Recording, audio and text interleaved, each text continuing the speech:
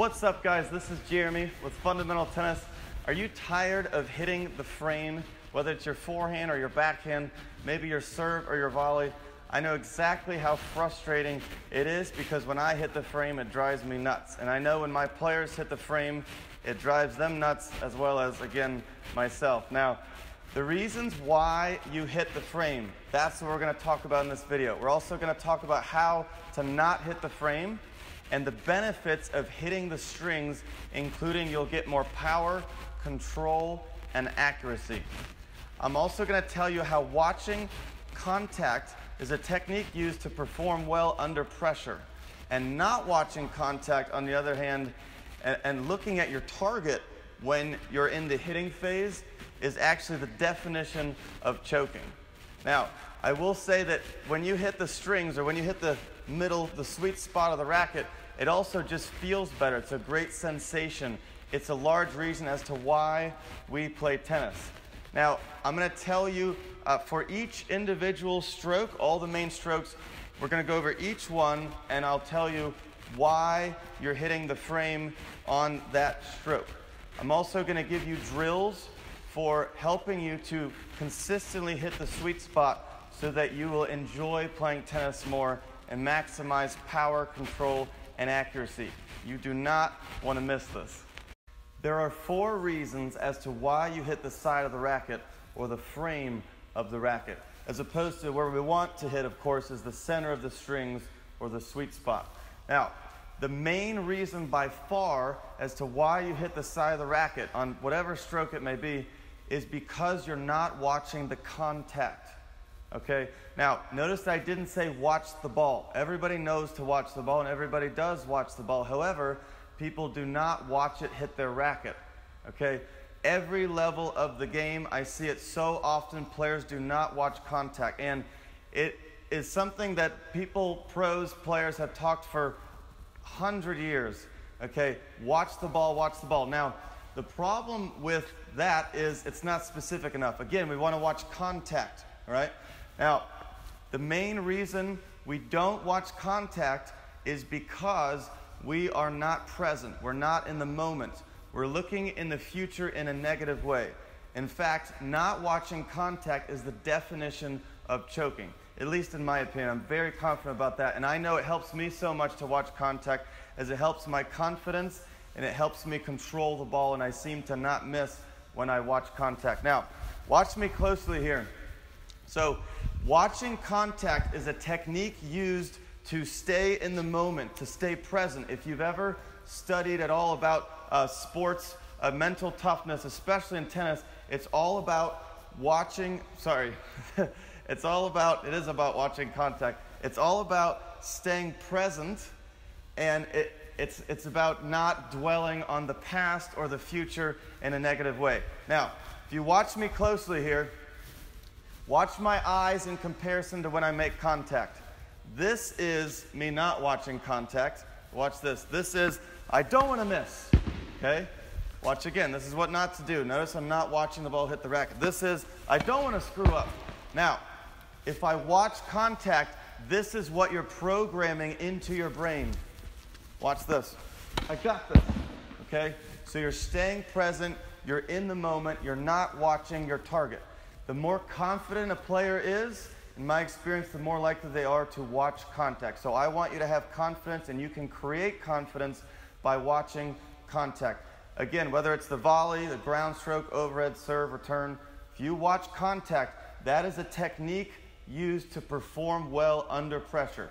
So from a mental perspective, psychologically, it is huge to watch contact because, first of all, of course, you're going to hit the strings more often, but it's going to help you perform well under pressure. And I know from experience myself in doing that and teaching my players, it has helped them immensely to simply not watch the ball, but watch contact. If you're not watching the ball, you're going to be watching your intended target of where you're aiming. Now, this is very natural to do because you've done many sports and activities in your life in which you should watch your target to help you aim. For example, a quarterback or a baseball pitcher, they watch their target to help with their aim. Now in tennis, however, it is not the case because you're holding an object and you're trying to hit an object that you're receiving. So you need to focus and track that ball into your racket. Because as humans, we can only focus on 2 or 3 degrees of our 180-degree visual that we can see. So of that 2 or 3 degrees, it should be the tennis ball. Now, if you look up at your target, choking, remember, you are not going to hit the ball on the strings near as often as if you watch the ball with that 2 or 3 degrees of focus you have. You watch contact, keep the head still, okay? Because when that head moves up, when you look at your target, your head moves, and the head movement is going to alter the angle of your racket face, which will not be good for you controlling that ball. So the head weighs quite a bit, so when the head moves, it changes the angle of the racket, and that, of course, is what controls the ball. So keeping the head still, watching the contact. Now, another thing is players often watch the ball in 3 different ways, really. One is they don't ever watch the contact. 2, it's a little better than the first one, is they watch the contact, but they watch it with their peripheral vision. We already talked about how much you can focus on, just that 2-3 degrees. So the best thing you want to do is, of course, watch contact and watch it with your central vision. Roger Federer does that, and he's pretty good at tennis. So watching the contact with your central vision. I like to tell players to watch the ball with your nose, or point your nose to the ball when you make contact to ensure that their head is in the right alignment and you're watching it with your central vision. So I've clarified that it's not just watch the ball, it's watch the contact. Now, what about the ball should we watch? We want to watch the height, speed, spin, depth, and direction of the ball that we're receiving. Now, before I talk about the other reasons why you may be hitting the frame, I'm going to show you some drills to help you practice watching contact and creating that new positive muscle memory. Here are a couple drills to help create a habit in watching the contact. I'm going to be demonstrating these drills with my forehand. However, you can do these drills with any stroke you like.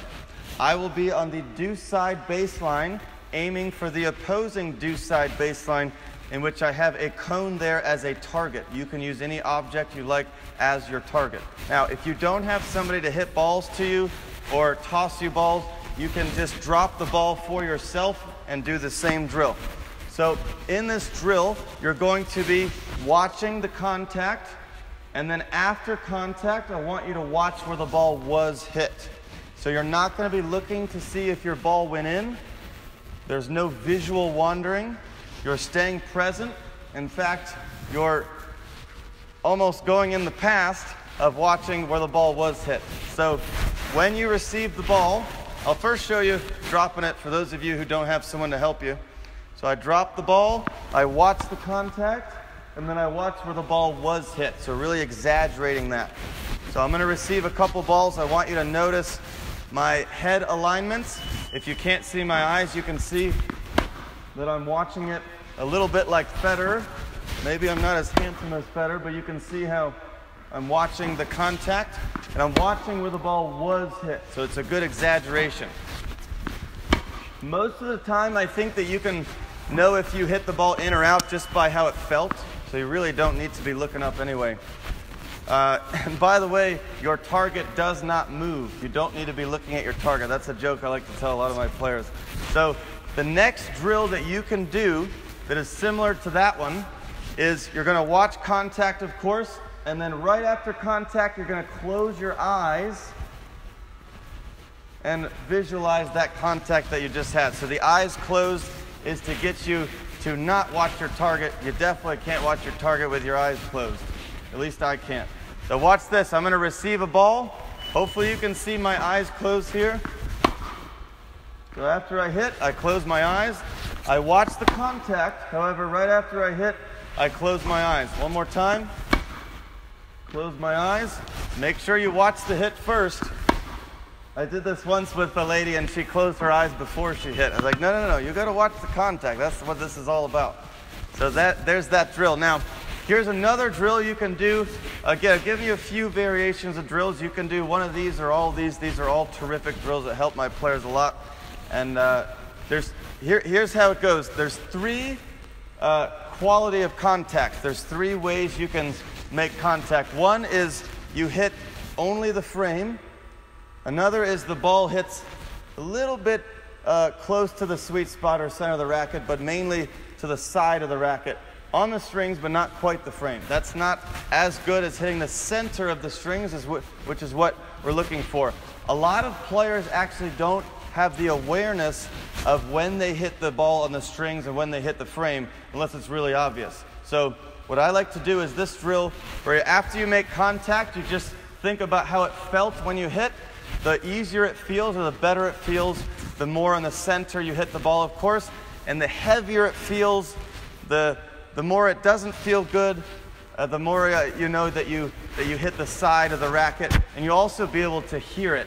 And then by watching where the ball went, if you hit the frame, you're gonna see that ball go who knows where. So right here, I'm gonna tell you what I get. All right, there was definitely the sweet spot. You could hear it, you could feel it. Okay, that one was the strings, but it wasn't the sweet spot. I'll try again. That was really good. That felt great. I wish I could hit like that every time. All right, that was towards the bottom here. That wasn't quite as good. That was a pretty good one. So you could even figure out where on the racket you keep hitting. A lot of people have a pattern. They keep hitting the top of the frame or the bottom of the frame. Find that pattern if you have a pattern, okay? By the way, again, I want to mention Federer. He is probably the best tennis player ever, and he happens to watch the ball or the contact longer than anyone ever, and I don't think that's a coincidence. By the way, Nadal watches the ball as well as anyone aside from Federer, and he's pretty good too. I don't think it's a coincidence that the 2 best players in the world right now are watching the ball very well. They're staying present. Check out this clip. This is slow-mo of me doing what not to do. As you can see, my head is rotating with my body's rotation. And this is a tendency a lot of players have, is as their hips and shoulders rotate into contact and past contact, the head rotates with the body, but that is incorrect. So you watch how my head moves with my body. I'm not watching the hit. Now here you can see everything rotates except my head. My head stays still. I watch where the ball was hit. And one more time here, you'll see my head, I'm watching the contact. My head stays still throughout the contact phase. My head is still even though everything else in my body is rotating. So body's rotating, but the head must not rotate. It must remain still. Another fantastic drill to help you watch contact is to simply have a small piece of duct tape, tape it onto the center of your strings, and then play tennis with the tape on your racket like that. When the ball hits the center of your strings where the tape is, you're going to hear a different sound. And then you will know, based on that sound, that you hit the center of the strings. However, if you hit the side of the strings where the duct tape is not placed, then you will hear the typical sound and it'll feel a little different probably. So having that duct tape will give you feedback on if you watch the ball efficiently or not, based on if it hit the tape or if it did not hit the tape. Now, another great simple drill is each time you receive the ball, especially when the ball gets close to you and you're about to hit it, watch the seams on the tennis ball. See these white lines here? And try to read or see the color of the writing on the ball. That's going to get you to really have that laser focus on the tennis ball and get you to really focus on the ball as opposed to just looking at the ball. Now, another great tip, cue, or visual, if we go back to watching where the ball was hit after we have hit the ball, is we watch the contact, of course, and then after contact, we watch where the ball was hit until we have finished our extension. Meaning, we watch where the ball, I'll demonstrate lefty so you can see me here. We watch where the ball was hit until we have extended our hand, our hitting hand, out to the target as far as it goes. Okay? So another visual that's similar to that is watch where the ball was hit until you have followed through, then you look up at your target, because that drill we did a couple drills ago, obviously you're not going to watch the hit and then never look up. So when to look up, I just told you, watch the hit, watch where it was hit, and once you get to the extension or the follow through phase, you look up to see where that ball went. Now, I'd like to give you a quick story. I think it's pretty funny. I had a ladies team or ladies doubles lesson, and one of the ladies I have was going to hit a finishing volley. So she had a high, slow ball close to the net. And as I'm watching her hit this ball, she's looking at her target, she's aiming for this target, and she's swinging toward this target. But because she's looking at her target, she actually hit the frame, and the ball went for a winner in the opposite direction. And once in a while you get lucky hitting the frame, the ball has a weird spin or something, and you win the point. But the opponent said to her, "Oh, great shot. That was awesome." They had no idea that she shanked it. You know, so you should know by the sound that you have hit the ball on the frame.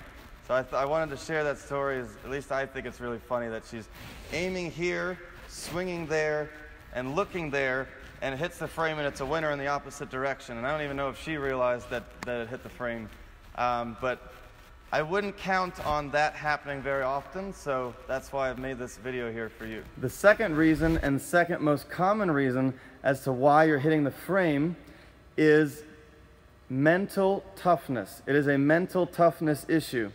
If you are nervous or too excited or anxious, you're tight, you're choking on a big moment, then you're not going to be able to focus on the ball you're receiving. Therefore, you're much more likely to hit the side of the racket. Now, what is the fix for this? We've already talked about it for several minutes now, and that is to watch contact.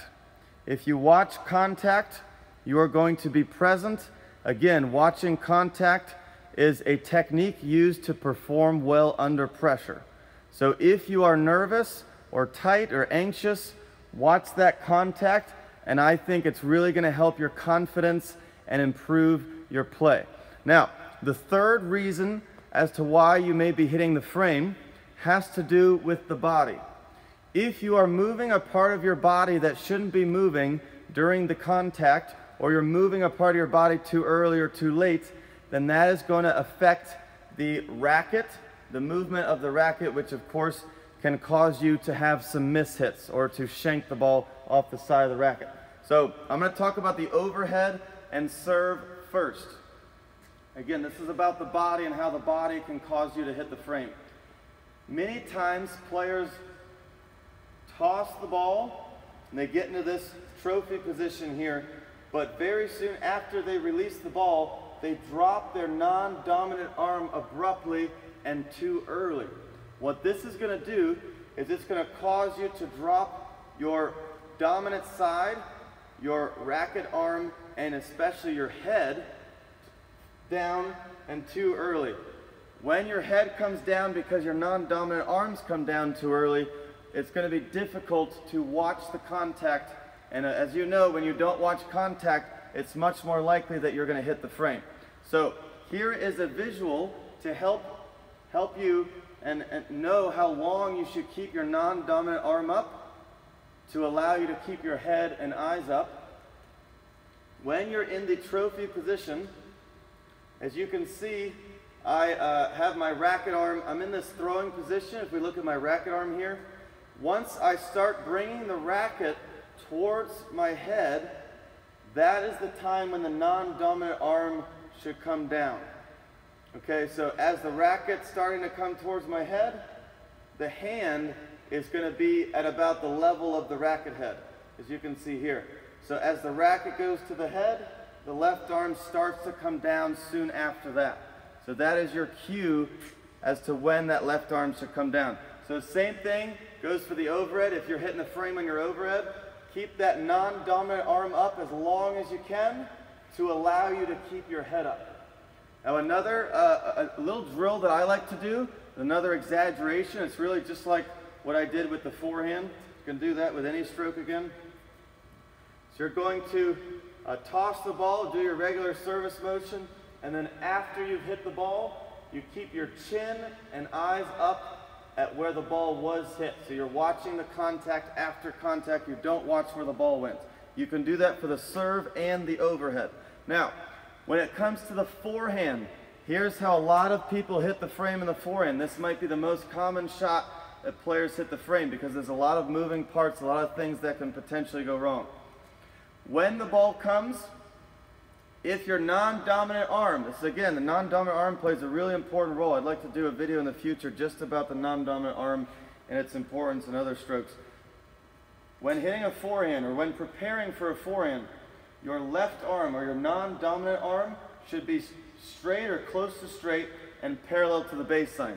You'll see probably at least 99% of pros get into a very similar position of that. The reason the left arm or non-dominant arm should be like this is because if it's like this, your non-dominant side of your body is going to open up too early, very likely, and that's going to be a movement of your body that shouldn't be moving just yet, and that's going to cause you to often hit the frame.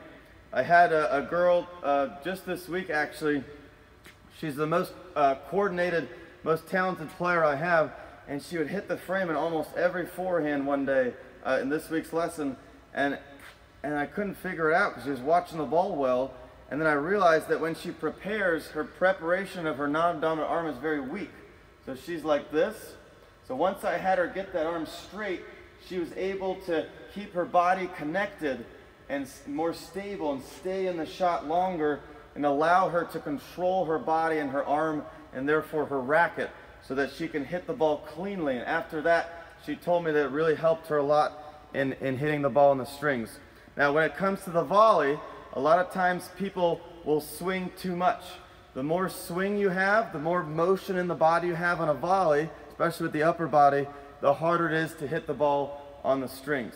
So keeping it simple, as you know, it's very important to keep the upper body quiet and still, and then the lower body does all the work. A visual that I love to tell my players is visualize a duck in a pond. If you are underwater looking up at the duck, you'll see the feet of the duck are paddling like crazy, right? Again, I'm talking about the volley here, but if you look down at the duck from above the water, his upper body is very still. So that's how you want to be in the volley, especially if you want to be hitting that ball off the sweet spot and get that feeling, that good sensation of hitting a clean volley. The last reason as to why you may be hitting the frame is ball recognition. This is so underrated. It's not talked about enough. It's a huge passion of mine. This is especially true for inexperienced players or beginners. If you don't know where the ball is going until too late, then it's going to be difficult to get in position, and bad footwork is going to be a symptom of that. A lot of people think, well, they say, coaches too, so-and-so needs to work on their footwork, but if you don't know where the ball's going, then your footwork's not going to be so good because you're not going to be in position if you don't know where it's going until too late. But that's a whole nother subject. I don't want to get on a rant about that. Now, what's happening here is if you misjudge the height of the ball or the speed of the ball, or you don't see the ball has backspin, then you're not going to be in position, and oftentimes that leads to hitting the frame. If you get too close to the ball, you'll hit the throat of the racket. If you're too far away, you could hit the top or the tip of the racket. So here are a couple drills to help improve your ball recognition. And actually, I want to talk quickly about a comparison to that. If we take a 2-year-old kid and you toss them the ball, very often they're going to go like this because they misjudge the trajectory of the ball, whether it's the height or the speed or whatever it may be. So here are 2 drills to help you with your receiving skills in reading the incoming ball so that you can get in position. Because the earlier you read the ball, the better position you will be, the more time you'll have to get in position. In fact, if you're fast, if you have speed, but you read the ball late, you're going to be slow. If you're slow and you read the ball early, you're going to seem like you're a fast player. So 2 drills I have for you to help improve your receiving skills in reading the ball. Because again, we talked about earlier, the height, speed, spin, depth, and direction. Being able to read all the ball characteristics to help you get in position and allow you to hit the ball clean and hit a very effective shot. So drill number 1 is very simple. Every time you receive the ball, you can say it out loud or you can say it in your head. You're going to say up, back, or stay. So if I'm receiving the ball from you, and I have to move forward to hit the ball, I'm going to say up. And you want to say it as soon as possible. Definitely want to say it before the ball bounces, hopefully. So if it's a stay would be if you only take one step forward or one step back, you would say stay. So you're basically just saying the movement that you will have. Are you going to move up? Are you going to stay? Or are you going to move back? So if the opponent hits a high, deep ball, I want to recognize that early. I'm going to say back, and then I move back and hit the ball. So you do it in a rally sequence typically, or you could have somebody feed balls to you. But again, you simply say up, back, stay. And the earlier you say it, the better. I think as you do this drill, you're going to improve on it very quickly. Initially, it may be tough. You may be calling it late or reading the ball late. Now, the second drill is very helpful for focus. It's very helpful for watching the ball and certainly helping you to read the ball. So here's how it works. When the opponent makes contact, you say 1, the number 1. When the ball is crossing over the net, the moment it crosses the net towards you, you say 2, number 2. And then as the ball bounces on your side of the net, you say 3 the moment it's bouncing. Now, the last thing you say is you say hit when you hit. So again, it's 1 when the opponent hits. You say 2 as the ball is crossing the net, 3 when the ball bounces on your side of the net, and hit when the ball hits. If this drill seems difficult, I don't think it's that difficult, as I've done it with complete beginners and they've had success in it. Now, the important thing is you must say the numbers or the word hit the moment that it happens. I've had a lot of players, especially when I start the drill, they say hit like literally a half second to a second after they've hit the ball. Or they say the number 2 well after the ball has already crossed the net. So saying it the moment it happens is key, and that requires focus, concentration, and reading the ball. So it gets you to focus on the ball. It gets you to really pay attention to what's going on. It gets you in the zone. This is a great drill to get you in the zone and feel like the ball is coming in slow motion. It feels like you have a lot of time. So again, 1, 2, 3, hit. Try out that drill. This drill is just like the very first drill we did when I did forehands and I was trying to hit the ball to the cross-court target. I watched contact and I watched where the ball was hit after I hit to get that good exaggeration going. Now I'm going to do the same thing with my forehand volley. This part of the court is where I see players choke the most. And what do I mean by choke? They look at their target, they hit the frame, they hold their breath. All these are symptoms of choking.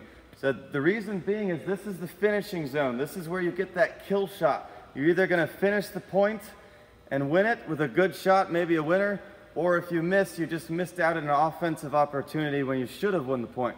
So check out how I aim for this red cone here. I'm watching contact, and I keep my eyes gazed on where the contact was. I never look to see where my ball went because I trust that I got it, and you're going to know by feel if you got it. So I watch the hit, and I watch where it was hit. I don't have to look, I know that ball went in. Same thing there. I watch the contact, see if I can hit the cone this time. Almost. So I watch the contact, and then I watch where it was hit. So I'm really focused on the ball. That was a good one. One more time. Good. That one was my best one in terms of my eyes and tracking the ball. Okay?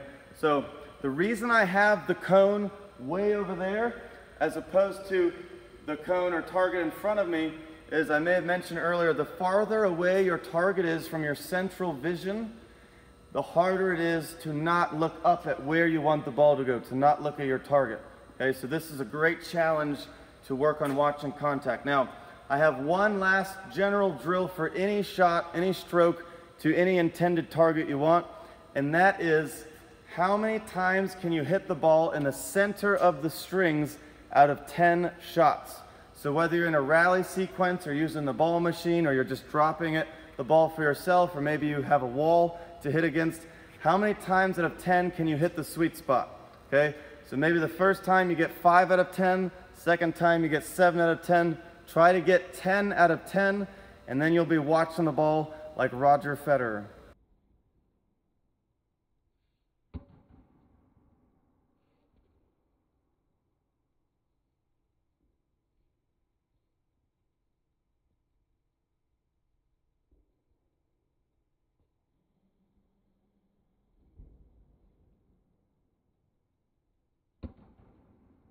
I don't want you to suffer from hitting the frame any longer. So please follow the drills that I've given you in this video.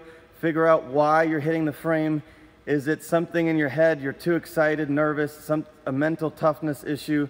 Are you not watching contact? Remember, those two things are almost always go together. Are you moving a body part that you shouldn't be moving? You're not stable during the hitting phase. Or are you just simply misjudging the ball you're receiving? Try out those drills that I gave you for that. Next week, I will have, my latest video next week will be about when to not watch the ball. So I'm gonna piggyback on this video, or rather, what you should look at when you have sent the ball to the opponent. This is a lot about anticipation and knowing what the opponent will do with the ball or what they can't do with the ball based on their body language. There's a big hint on what you should look at, but there's a lot more to it than that. So please tune in for next week's video. Again, I'm going to talk about when you should not watch the ball for singles and doubles and what you should look at instead. Again, this is Jeremy with Fundamental Tennis. Please subscribe, give me a like, comment, let me know if you have any questions. If you have any requests for future videos you'd like me to do, any topics you want me to cover, let me know in the comments. And if you stayed to the end of this video and watched the whole thing, then more power to you. You must be as passionate as me when it comes to tennis. So I enjoyed making this video. I hope you found great value in it. If you did, please subscribe, and I hope to see you in future videos.